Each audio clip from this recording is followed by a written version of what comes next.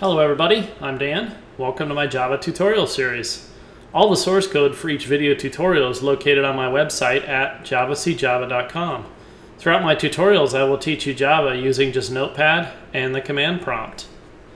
Today's tutorial is going to be about Java literals. I'm going to give you an overview on what a Java literal is. So I'm going to go ahead and go to my website here, www.javacjava.com, click on the begin button. Scroll down to the literals overview tutorial, and here we are. What is a Java literal? A literal is simply a value in everyday human readable form. Now, for example, the number 58 is an integer literal. The character single quote z single quote is a character literal. A Boolean literal is either true or false. The number 123 decimal point 99f is a floating point literal. Double quote, quick brown fox, double quote, is a string literal. Whenever we initialize a data type variable, it is assigned a literal value. Literals fit into a declaration or assignment statement like this. Data type, variable name, assignment operator, literal, and then a semicolon. So here's an example. Int a equals literal 58. Char data type ch equals single quote z single quote. There's a character literal. String data type s equals double quote quick brown fox double quote. There are many types of literals. Realistically, there's too many to cover all at once in this tutorial. It would take 60 minutes. But I will provide a quick overview of each of the different types of literals, and then I will go into detail on each type in separate tutorials. So let's talk about integer literals. Integer literals are whole numbers that can be assigned to variables of the following data types: byte, char, short, int, and long. An integer literal can be represented using one of the following four numbering systems: hexadecimal, which is a base 16, decimal, which is base 10, which is what we use on an everyday basis and you've been using since you were like 3 years old, octal, base 8, and binary, base 2. Integer literals with underscores. Beginning in Java 7, you can insert an underscore character or characters in a numeric literal for easier to read visual representation. For example, you got int a equals, I think this is 5,600,000, but we're going to have to count this backwards, so there's 3 sets of zeros. So yeah, 5,600,000 with no underscores, right? So allowing you to put underscores makes this definitely more readable. We can easily see this as 5,600,000. You cannot put commas in your integer literals in Java. That will not compile, but you can put underscores in there, okay? Next one we're going to talk about is decimal literals. Decimal literals are whole numbers of the base 10 numbering system. Now don't confuse decimal literals with floating point literals. Contrary to its name, decimal literals cannot contain a decimal point. They must be whole numbers. So for example, int a equals decimal literal 23, int b equals decimal literal negative 156. Binary literals. Binary literals are numeric numbers represented by the binary base 2 numbering system. Binary literals begin with a 0 uppercase b or a 0 lowercase b prefix.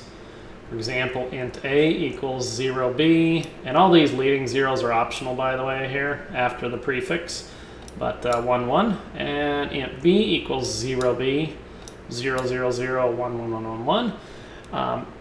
For those of you that are curious on what these translate into a decimal-based system, you can really just open up your calculator here, and we'll open up the standard Windows calculator. Typically in the view, it comes up with just like this, right? We'll click on the view menu option and select programmer, right? So you can highlight the BIN, which is short for binary, down here, and you can literally type in you know, these leading zeros or not. So we'll just go ahead and type in 1 2 3 4 5 1 1. You can see it just dropped them there. But then if we convert it to decimal, you see this is the number 3. If you followed my character the char data type tutorial, you'll kind of get a better feel for binary there, but I will do a separate tutorial on the binary numbering system there too as well. Let's go back to binary and type in 4 ones here, write this number here, and convert that to decimals, the number 15. Okay? Set the calculator aside. Hexadecimal literals. Hexadecimal literals are numeric numbers represented by the hexadecimal base 16 numbering system. Hexadecimal literals begin with a 0x uppercase or 0x lowercase prefix. The numbers 0 through 9 and letters A through F, upper and lowercase, are used to represent hexadecimal numbers. Basically, the numbering system is 0, 1, 2, 3, 4, 5, 6, 7, 8, 9, A, B, C, D, E, F. And I'll go into greater depth on explaining that in the hexadecimal literal tutorial. So you can see the int 4 equals 0x04, int 10 equals 0x0a, which if you come back up here, right, you can see that the a is actually in the tens position, the b is in the 11, c is in the 12, d is in the 13, e is in the 14, and f is in the 15th position. Okay. See, this has 0x14. Don't confuse that. That's 1, 4, but that actually translates into 20. So we'll bring the calculator over here. We'll select hexadecimal, and we'll put in the number 4. We'll convert that to decimal. Is the same as 4. Okay. Hexadecimal A is equal to decimal 10. Hexadecimal 14 is equal to decimal 20. Okay. So watch my tutorial on that. It'll make a lot more sense. Octoliterals. Octoliterals are numeric numbers represented by the octal base 8 numbering system. Octoliterals begin with a 0 prefix. Okay? So int 7 equals 0, 7. Once again, we can bring our little calculator over here. We'll select octal and we'll put in 7 decimal. See, they're the same there. Int 8, right, is basically 0, 1, 0, right? And decimal, that comes out to 8. Octal 11 is decimal 9. And I'll explain the whole octal numbering system in a separate tutorial as well. Floating point literals. Floating point literals are numeric numbers with a decimal point symbol included somewhere. Floating point literals can be assigned to variables of these two data types, double and float.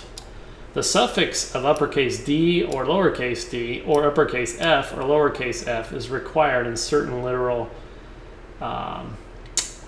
representations. Okay, double A equals 1, 2, 3, 4 dot decimal point 5, 6, 7, 8, 9. The d is optional here because the floating point literals default to a 64-bit double number, and I'll go into what that means in that tutorial there too.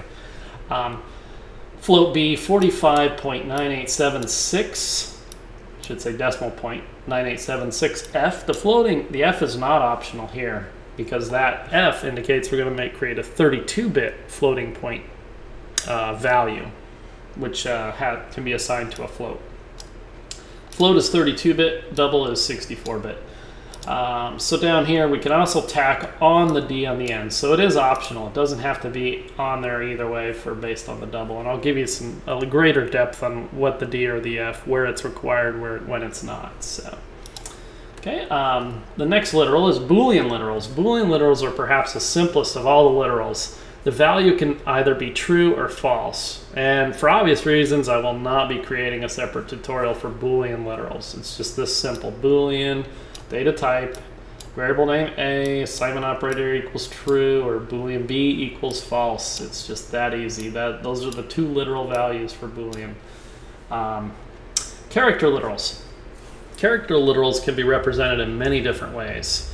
The standard representation for a character literal is a single character inside a pair of single quotes. I highly recommend watching my char data type tutorial before you watch my character literal tutorial, because then you'll have an even better understanding of what Unicode characters are and how all that fits in there. So this is just like a standard way of representing it. Char A equals single quote, uppercase A, single quote, right? That is a character literal there. Char 1 equals single quote, number 1, single quote. Okay. But if you watch my tutorial on the char data type, then you learn that a char data type is in fact a 16-bit unsigned Unicode character. Because of that, you can assign a char variable a value using a decimal literal, a hexadecimal literal, an octoliteral, or a binary literal. Keep in mind the value must be between 0 and 65,535. Okay, here's 4 different ways to represent the ASCII letter A, the uppercase letter A. Decimal system based, right? 65, hexadecimal, 0x41, octal is 0101, and binary is 0x01. 5 more zeros and a number 1. All do the same thing. All different ways of representing assigning a char data type variable, a literal. Okay, string literals. String literals are simply a set of characters inside a pair of double quotes. So we've got the string data type A, variable name A, equals double quotes, the quick brown fox, period, double quotes, semicolon. So there is our string literal right there. String B is double quote. Did I say single quote up here? Well, I meant double quote. Double quote, the quick brown fox, double quote. That is our string literal there. String B, double quote, jumped over the lazy dog, period, double quote. There's our string literal there. But wait, what if we want to display a quote in the middle of a string literal? Good question. I'm glad I asked that. Java has what are called escape sequences. I will go into escape sequences in my string literals tutorial, but for now I'll give you a little preview of how that will work. String A equals double quote. He told me that was a backslash, double quote. That's an escape character, escape sequence right there. And bad, and then we got a backslash, double quote again, escape sequence idea. Okay. So let's scroll down here, and once again, you don't want to see me type this in for 10 minutes. I'm just going to hold down my left mouse button while highlighting this stuff here, and we'll go all the way down to there. I'll hit Control-C or right-click and copy. We're going to go ahead and move the browser off of the page here. We'll go down to Start, Search, type in CMD to open up the command prompt, hit Enter. If you're running Windows 7 or earlier, you can go to Start Run, type in CMD. First thing I want to do here is type in Java C. If you haven't done this before, just go ahead and hit Enter there. And if you don't see all this stuff flash up in front of you, go back to my tutorial about installing the Java Development Kit, because you'll definitely need to have it installed properly to follow these tutorials.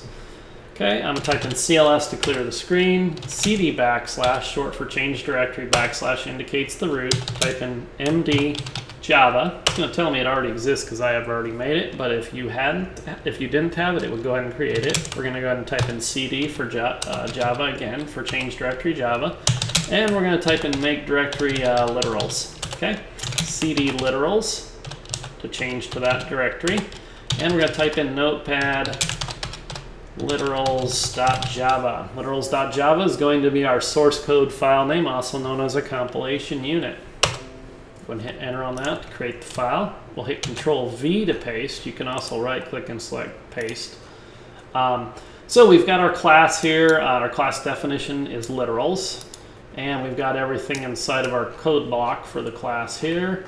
We got our main method entry point for the class. And we've got a whole bunch of declaration and assignment statements here.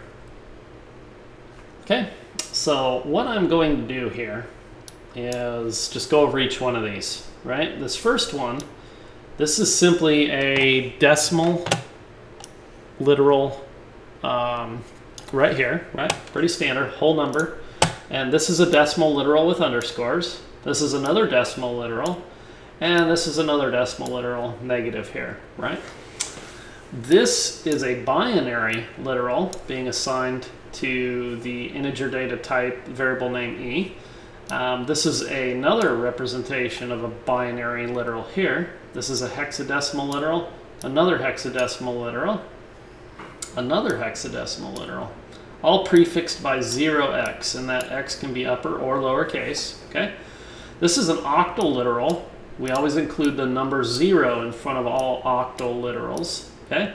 If we didn't have that 0 in there, this number 10 would just basically be a decimal numbering system 10. Okay? And then we've got our floating point literal here, and another floating point literal here, and another floating point literal here. This one has the F suffix, and this one has the D suffix. Here's a Boolean literal true, a Boolean literal false. You have a character literal here, another character literal here. We have a character data type being assigned to this variable.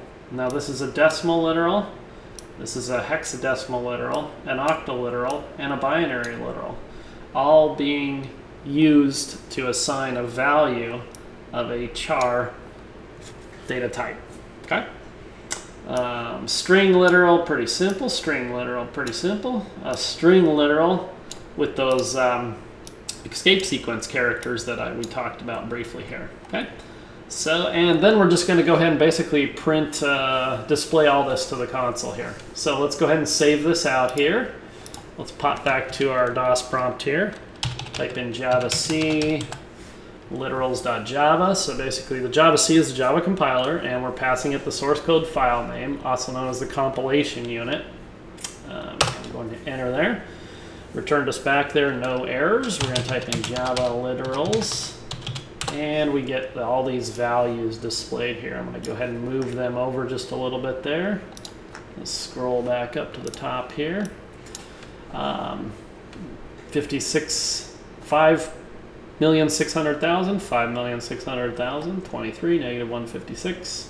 Okay, you can see the hexadecimal, or the binary value of 3, the binary value of 15, which is exactly what we came up with on the calculator. Translating, or selecting between the two options allows the calculator to translate it between the decimal numbering system and the hexadecimal.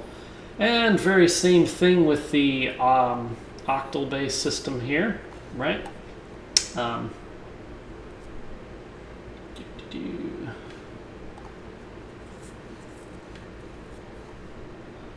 Well, let's see.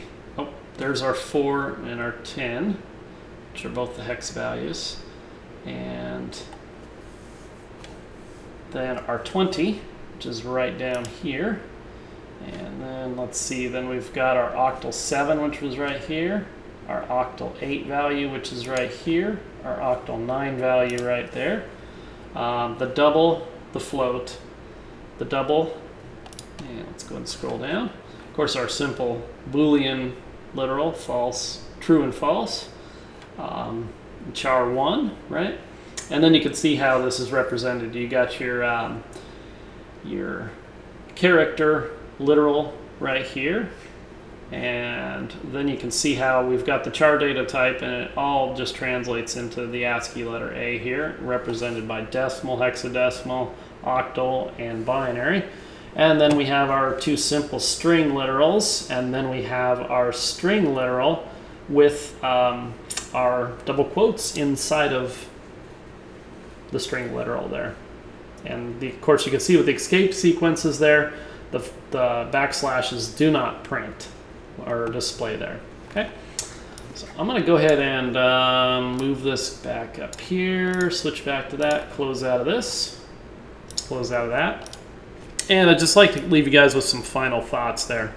It's really easy to understand certain types of literals, as I'm sure you work with some of them on a daily basis, especially the numbering system. It's worth taking the time to scratch the surface and get a better understanding of each category of the Java literals. You will need that deeper understanding in the future, especially when converting and concatenating between various different data types. That concludes this tutorial. Thanks for watching.